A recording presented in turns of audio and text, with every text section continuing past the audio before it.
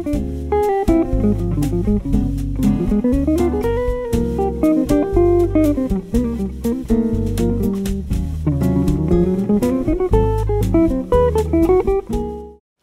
welcome in this video in which we are going to see what scales you can use to play over the very famous tune Blue Bossa.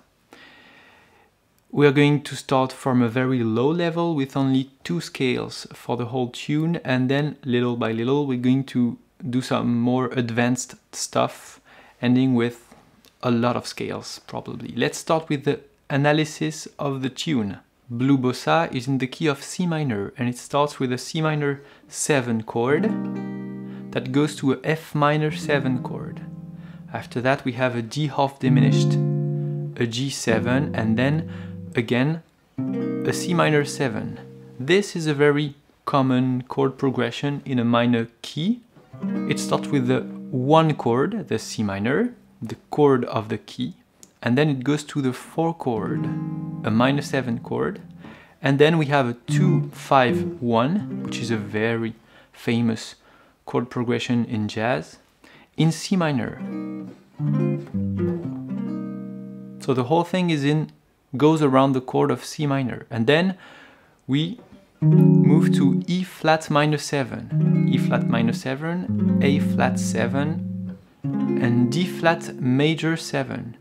This is a 2-5-1 in the key of D flat major, and then we go back to the D half diminished, G7 and C minor 7. So if we zoom out, we see that the whole tune is made of 8 bars of C minor, 4 bars of D flat major, and then again 4 bars of C minor. And this will give us a clue, because this will be the 2 main scales we can use over this tune. So we can use a C minor scale over all the C minor chords, the chords that are in the key of C minor, and then the D flat major scale over the 4 bars of D flat major. So let's pick the C minor, the harmonic minor scale. C minor harmonic sounds like that.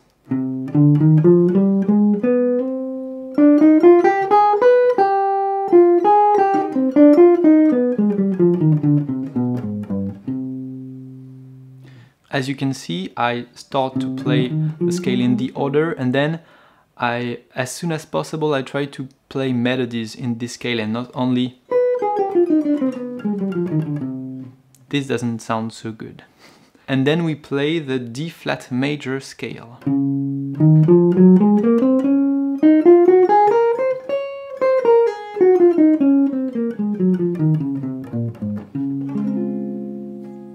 So let's see how this can sound if you improvise only with these scales. Of course, I'm going to use these scales, but also chromaticism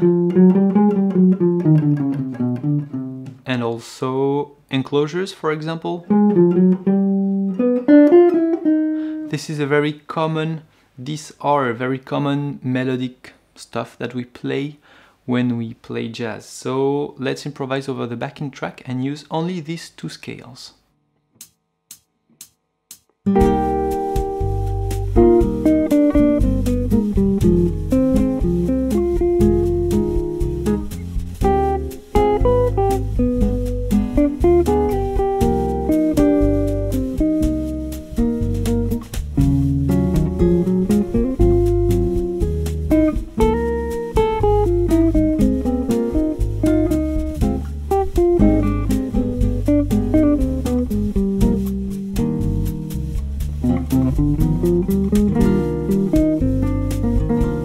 So only with these 2 scales it can sound really good, as you can hear. There are a few things that I did and a few things that I didn't do to make it sound good. For example, I did some rest.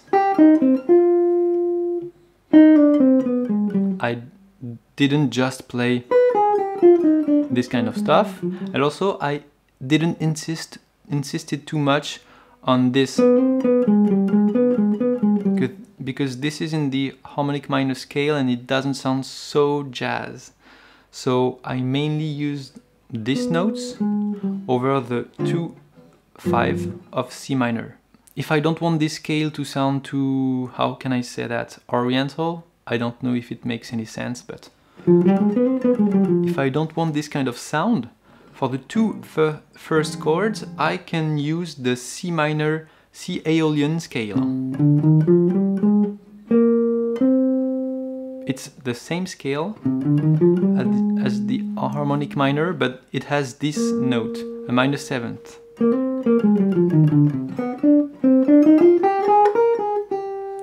And it will sound much better over these two first chords, the C minor 7 and the F minor 7. So if you do this, the C Aeolian over these two first chords, and then C harmonic minor, and then D flat major, and then again C harmonic minor, it's already great. It's the second step, second level, and it can sound really good. But we're going to go further and see how we can sound even better and even more jazz. What we can do over this first chord, the C minor 7, we can play the Dorian mode. It's this scale. It's a C minor scale with an A. And this note is kind of major in a minor scale. It sounds kind of major, and it's really a very typical sound of jazz. It's a color that we really like to use in jazz. So we'll play the C Dorian over C minor 7, and we'll skip to C Aeolian over the F minor 7 chord. If you want to say it in other words, we can say that it's the F Dorian.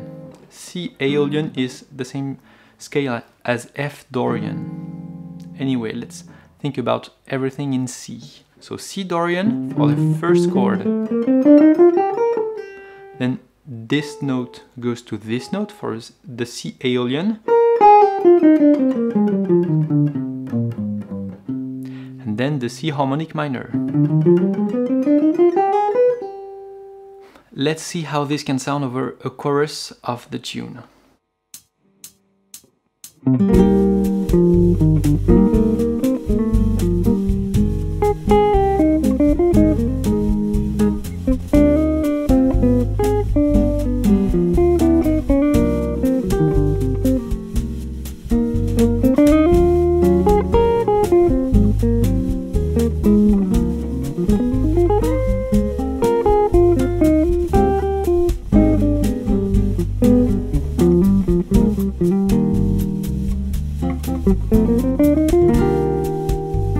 It sounds much better, much more jazz, I would say, with this note, the A note.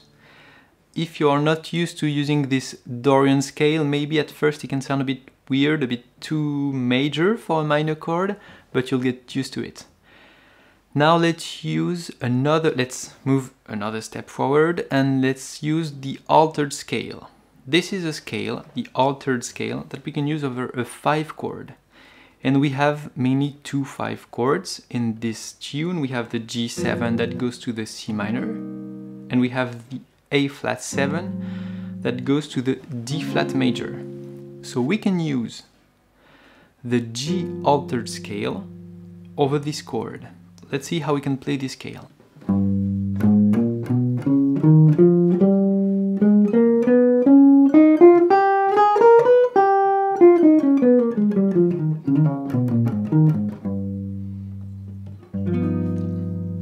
And for the A flat altered scale, it's exactly the same scale, but half a step higher.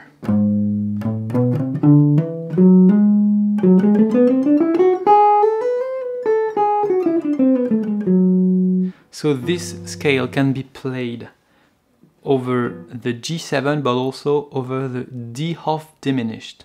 So over the D half diminished and G7, we can play the G altered scale. Why? Because we don't have so much time to play this scale, and it's better to have 2 measures to play this scale than only 1 measure. And it will sound really good because it will create a tension that resolves really well on C minor. On the A flat 7, we can try to play the altered scale only on that chord. So we'll play the D flat major scale over the E flat minor 7, then A flat altered scale and then D flat major scale. Before I show you how it can sound when I improvise, it's really a great exercise to do this by your own without any backing track. So, for example, I play G altered scale and I see how I can resolve over the C Dorian scale.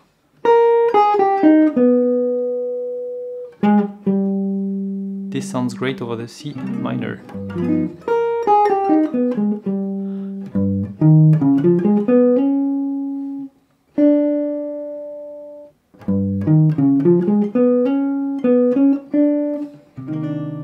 And there I resolve on the major ninth of the C minor chord. Let's apply these new scales over the backing track.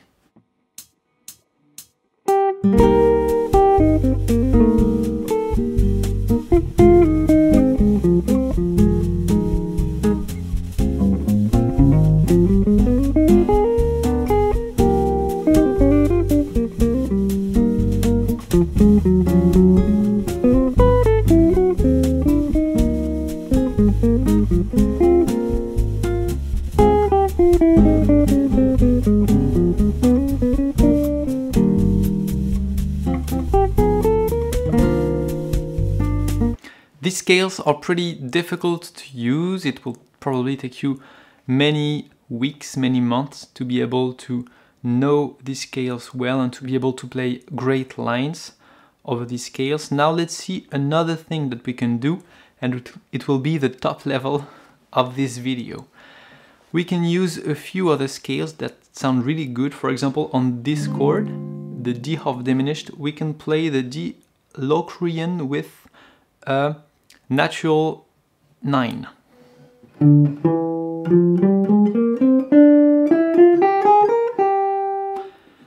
The note that is really typical from this scale is the major ninth. So it can be with this chord, for example. Here we can hear the sound of this scale.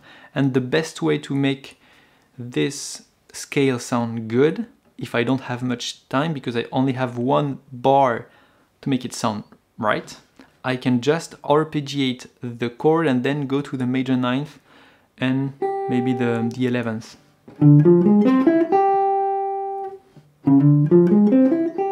With a little chromaticism here. This is a D half diminished with a major ninth and an 11th.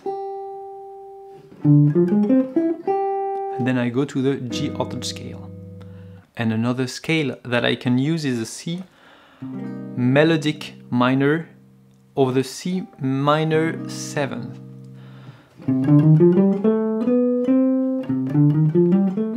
This scale sounds really good melodically, but I can't really stay very long on the major 7th, for example.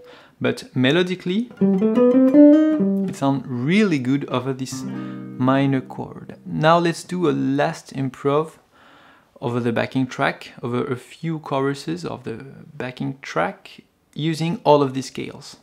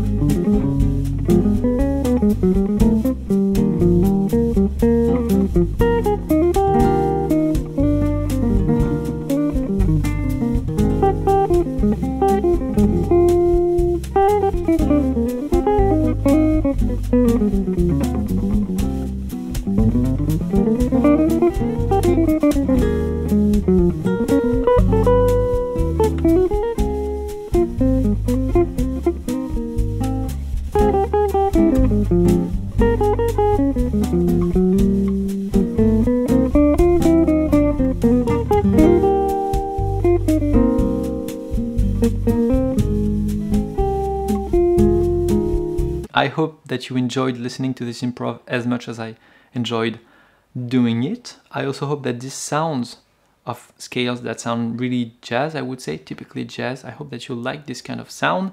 It takes quite a lot of work to be able to make them sound good, and I hope that the advices I gave you will help you to make them sound even better than what I did.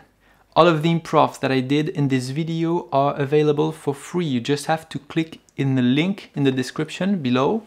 You don't even have to give your email. So please subscribe to this channel if you enjoyed this video. Also, I will try to do as many videos in English as possible, even if most of the time I do them in French.